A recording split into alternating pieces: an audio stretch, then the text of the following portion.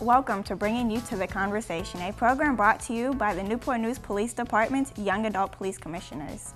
I'm Olivia Horvath, a sophomore at Warwick High School. And I'm Ethan Taylor, a junior from Menchville High School. Today our special guest is Elijah Brown from Heritage High School, the current YAPC President. Good afternoon, Elijah. Good afternoon. Thank you for having me. Thank you for joining us. We have a few questions for you. First, what are the Young Adult Police Commissioners and why did you join? The Young Adult Police Commissioners is a group of teenagers who come from each high school in Newport News. We came together because we wanted to make a change in the community. We wanted to help make it better. And we partner up with Newport News Police Department in order to make this happen. The reason I joined was because I just want to see a difference. So the Newport News Police Department made an opportunity for it, and I jumped at the first chance I got. Wow. Now, if you could paint us a picture of what it's like to be a YAPC student, what would you say?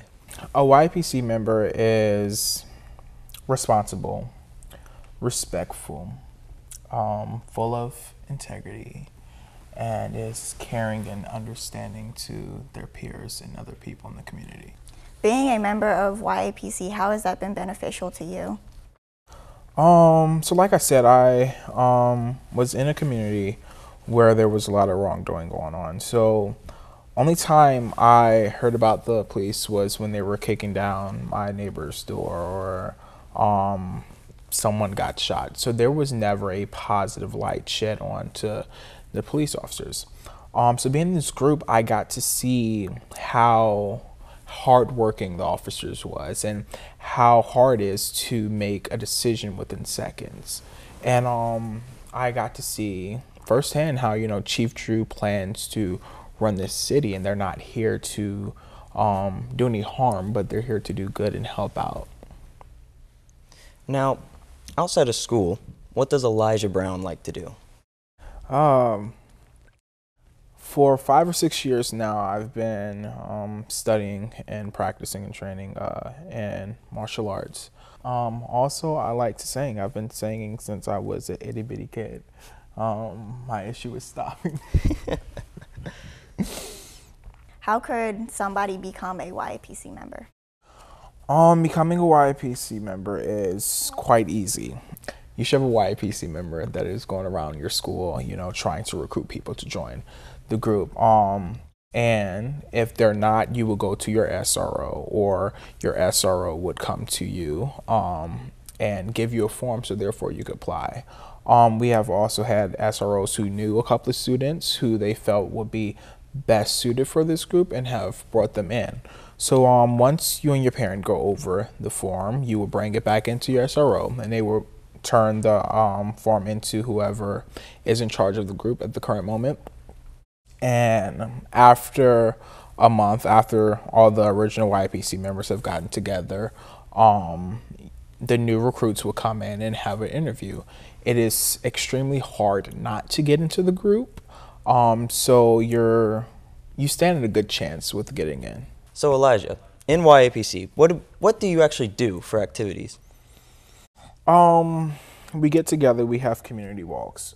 For instance, a couple of months ago, there was a shooting up in Denby, and to show our support, YAPC joined with the Newport News Police Department, and we went walking through the community to raise awareness on that shooting and to get people to come in and, call and tell officers what it is that they've seen or may have heard.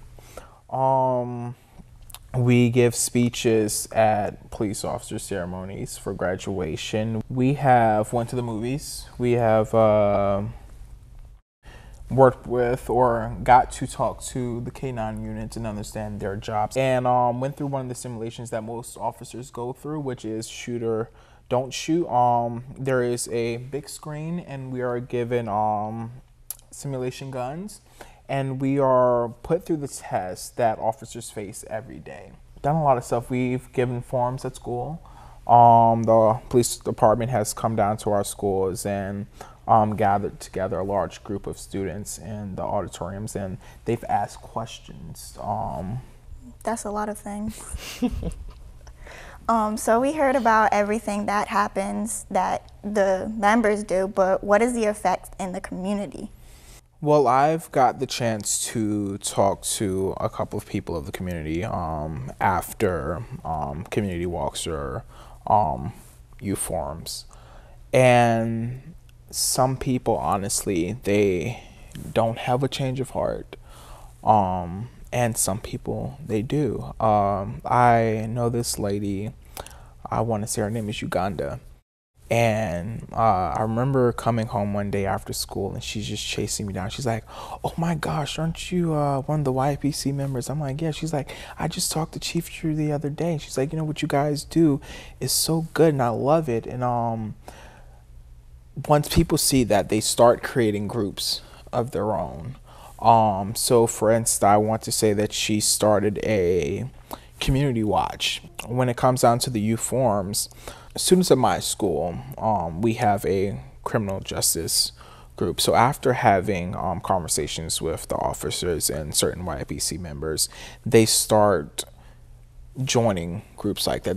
They start to want to figure out what it is that they can do in their community. So we have groups like SAD, or we have groups like the Catalyst Effects, who starts to do the same things that we're doing. And we have joined up with them and, help share a light on some of the instances or some of the issues that is going on in the community. If you were to try to grow YAPC with your fellow students at your school, what would you say to them to get them to join?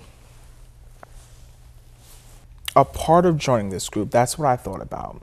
I think about people like Martin Luther King. I think about people like Gandhi. I think of people like Malcolm X. I think about the people that didn't have to do anything, but chose to because someone has to do it. And they chose to because they just didn't want to be that person that sat around.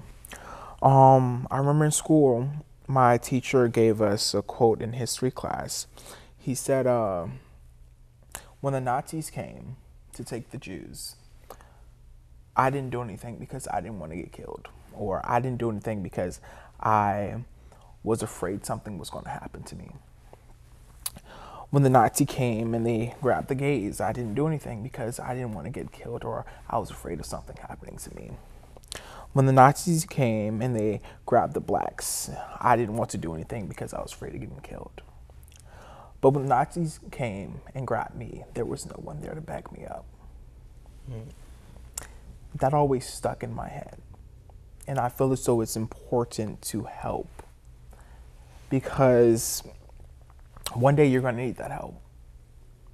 And it's hard to say so, but a lot of people think about the things that you've done for them. And frankly, if I'm constantly helping you, Ethan, and you're not helping me, one day I'm just going to say, he's not returning the favor. He's not here when I need him. So why is it that I'm helping him? Well, You made some good points. Thank you. You convinced me to join. So what are some things that members would be able to take away from the group when they become alumni and graduate? Something alumni member would be able to take away is time management, and to understand which priority comes first. You can either, hang out with your friends and miss going to work, or miss one of these meetings, or miss an assignment, or you can sit here and say, hey, I have assessments that's due tomorrow at 11 p.m. I need to get on top of it. There was a shooting, and Chief Drew really needs my help. He needs me to help bring awareness to this so I can chill with my friends tomorrow. how do other people in your community see you as a YAPC member? So you have the good and you have the bad. Honestly, a lot of the good comes from the older people in the community. For instance, my bus driver last year, she's seen me on the news giving an interview for Wavy News 10, I believe, and she was extremely proud of me. My course teacher loves the fact that I'm working with Newport News Police Department, and she sees a future for me in criminal justice and law enforcement. But when it comes down to my peers, besides the ones in the group, it becomes a bit risky. I know a lot of officers. My dad is an officer. And the kind of school I go to, officers aren't looked at in a positive light. So the fact that I hang out with officers, the fact that, you know, I'm okay with them, that puts me in that negative light. So, I mean, they just don't like it. And they don't like me for it. Sometimes I get called traitor. Sometimes I get called Uncle Tom and stuff like that. But my thing is, I know what it is that I'm doing. I know what it is that I stand for. And I refuse to let, you know, their names, their issues come on to me. I try to explain to them, you know, what it is that we do. But sometimes you just have to learn that you can't change everybody's mind. You can't change everybody's heart. What do the police officers get out of interacting with the youth? Yeah, it helps them, you know, solve problems, things like that. They get to see, you know, how it is to live the life of a teenager from day to day and better understand how to interact with them. So Elijah, the logo for YAPC is bringing youth to the conversation. What does that mean? Bringing youth to the conversation. Chief True used to work in Richmond, Virginia, and after that he was brought to Newport News to be the chief of police for the city. And one of the things that he wanted to conquer was bridging the gap between the youth and the police officers. So bringing the youth to the conversation is pretty much the officers spreading out and talking to the youth about the issues that's going on in the community, getting their input on things and working with them on finding solutions and letting them know that their opinions, what it is that they have to say, is important to the officers.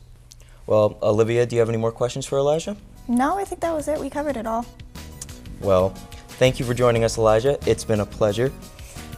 Please follow the Newport News Police Department on Facebook or on Twitter at Newport News PD for information on the next episode of Bringing the Youth to the Conversation.